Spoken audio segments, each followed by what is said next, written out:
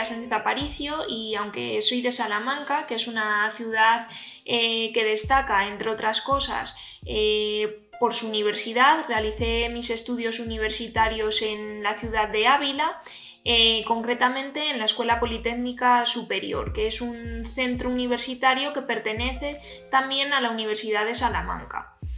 Soy ingeniera por partida doble, ya que primero estudié Ingeniería técnica en topografía y después Ingeniería de la tecnología de minas y energía.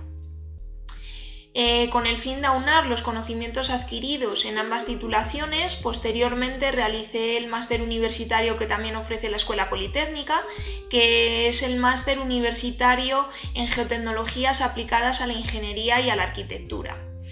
Actualmente me encuentro trabajando dentro del grupo de investigación TIDOP, que es un grupo de investigación que desarrolla su actividad investigadora también dentro de la Escuela Politécnica Superior de Ávila, donde además estoy realizando mi tesis doctoral.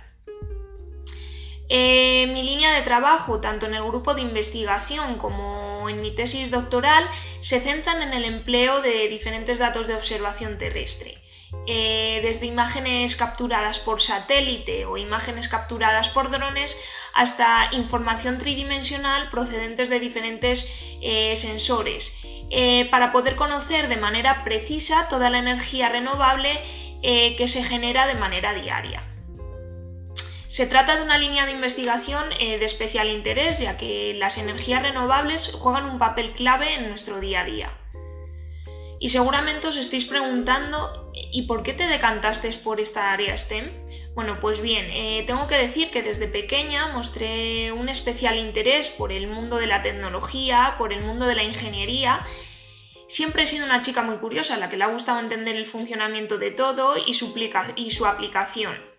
Y fue esa curiosidad unida a cierta influencia familiar, ya que tanto mi hermano como mi padre son ingenieros y me encantaba pasar horas y horas viendo cómo hacían planos, cómo hacían cálculos. Y bueno, pues fue eso lo que me motivó a estudiar una ingeniería. Aunque sí es cierto que hay una gran variedad de ingenierías, siempre he tenido una especial debilidad por la naturaleza, por el terreno que nos rodea.